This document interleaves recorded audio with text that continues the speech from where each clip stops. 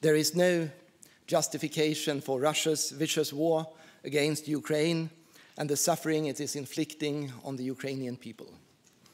In this appalling situation, we have witnessed great bravery from the people of Ukraine.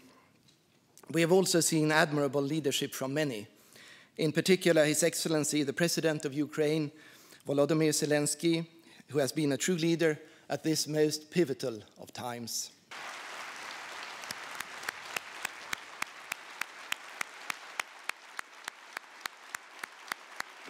This has been a month now since the beginning of the biggest test, a full-fledged war that was started by Russia against our country.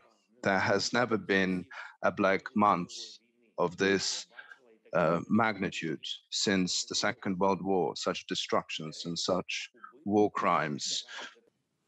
We're all honored by the fact that President Zelensky is willing to address the Swedish Parliament. It would mean that all neighbors of Russia are in danger from now on. It would mean that you were in danger because it's only the sea which divides you and this aggressive policy. And Russian propagandists already discuss on air of their TV broadcasters on how Russia will occupy your Gotland island and how they will control it for decades.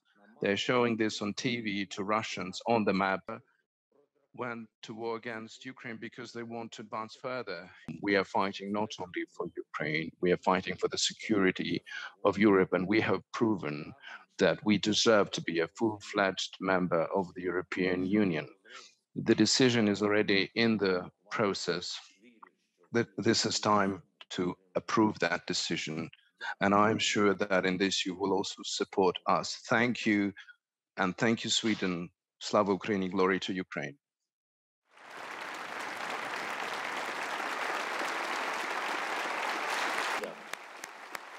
Thank you very much.